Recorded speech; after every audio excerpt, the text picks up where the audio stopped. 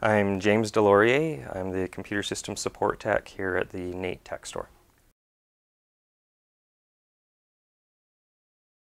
Well, dust can cause a lot of problems. Generally, it keeps the components inside the computer from cooling down properly. It can lead to intermittent faults, the whole system freezing up, or even in some extreme cases, what we call a catastrophic failure of one of the components inside.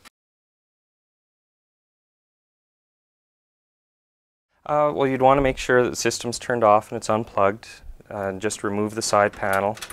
One of the things you might want to check with first with your manufacturer is that it won't void your warranty when you open it up, because some will, they will do that. And for us, with the air compressor nozzle, just try to control it with both hands, and because you want to keep the fan blade from spinning, and you can be a little more precise that way. And you would just go through and try to clear the dust off the fins on the heatsink on the inside there. You also want to be careful not to dislodge any wires or touch any electronics. You might actually cause damage that way. With the power supply, it has its own little vent holes, so you try to just give quick, short bursts to keep the fan blade from spinning too quickly, which could also cause damage. And just keep going until you don't get any more dust coming out.